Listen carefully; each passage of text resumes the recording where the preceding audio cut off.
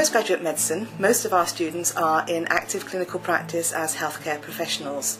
So they might be general practitioners or obstetricians or paediatricians. Our second important student group, however, might be science graduates who are interested in cell and tissue engineering, maybe they're laboratory technicians or healthcare scientists. What they all have in common is what postgraduate study can add to their professional competence. We're looking at learners who can critically reflect on the literature, who can synthesize elements of the research into their practice, and those skills are the same whether your professional practice is clinical or lab-based. So on the Masters of Cell and Tissue Engineering, what we offer is we offer a broad overview of the relevant topics to the developing field of cell and tissue engineering, with encompassing aspects of regenerative medicine and stem cell biology. In doing that, we provide overviews or broad scopes over a number of modules which are specifically tailored to the requirements of the developing marketplace. These include stem cell biology, where we cover embryonic stem cells, adult stem cells, and all the different aspects of stem cells, the different types and their characterization aspects, and we talk about what's real, what's in the marketplace, and what you need to know.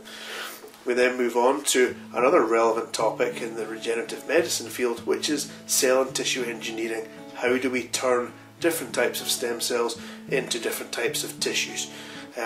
All of these modules, to use those two as examples, have relevant practical experience.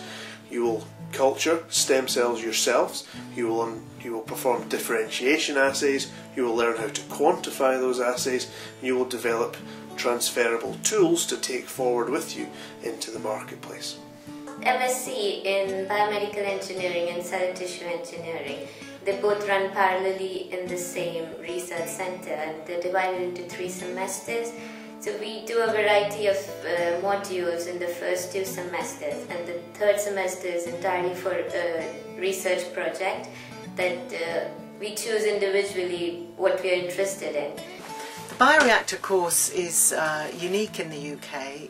We set it up about 6 or 7 years ago, so we've had a lot of experience of running it, and it is really the only opportunity in the UK for studying this type of technology.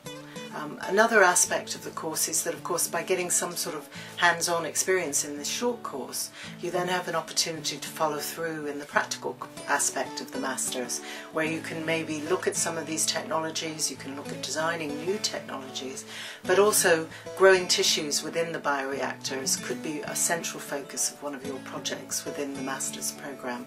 And that's quite unique to Keele, because we have this array of bioreactors which are available to the students.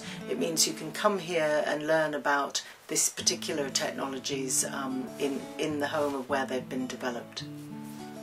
Keele is, I mean, you've got a large international body of students combined with a well-renowned research body. The academic staff, the research staff, they're some of the best in their field. The research staff and academic staff in particular, they're so helpful, and they're really, really good at kind of explaining what it is that you need to do. I mean, you're not spoon-fed, but at the same time you're given direction and you're motivated to do whatever it is you need to do, basically.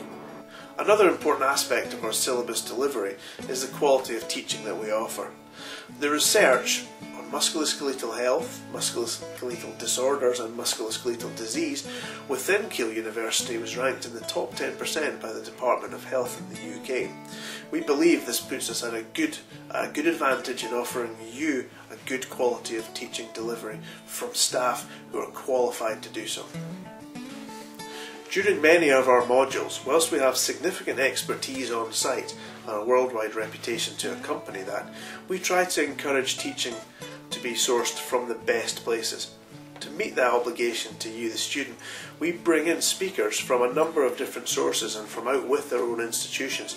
This includes speakers from the Human Tissue Authority to speak to you about regulation, speakers from the UK Stem Cell Bank to speak to you about the control of working with stem cells in the UK, and indeed many other guest lecturers to speak on topics as diverse as cancer stem cells through to cartilage tissue engineering.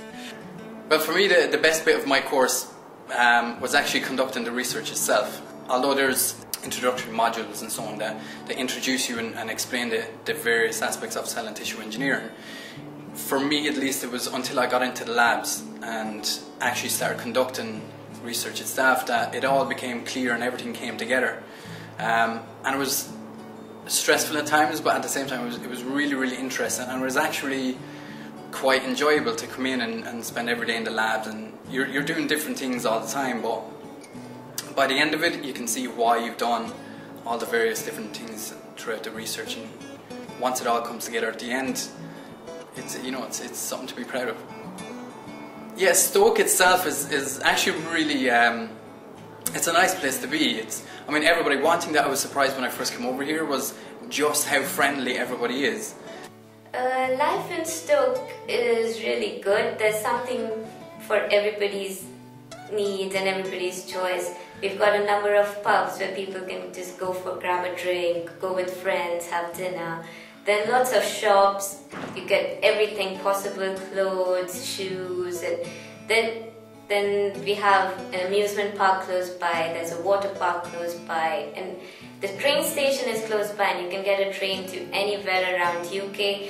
It's really convenient, and it's a quiet place, so for people who don't like too much noise and too many people, so I think it's good for everybody's needs, and I just love the place.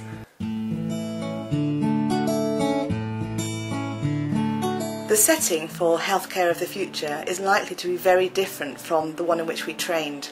And in postgraduate medicine, we're very keen to support and develop healthcare practitioners for the future. We're particularly interested in developing lifelong learners who can adapt to change and lead service developments. I think the postgraduate course was worth every penny because we got to learn so much more. I didn't even expect learning so much. The course structure is so well set that you don't feel the burden, yet you get to learn so much more.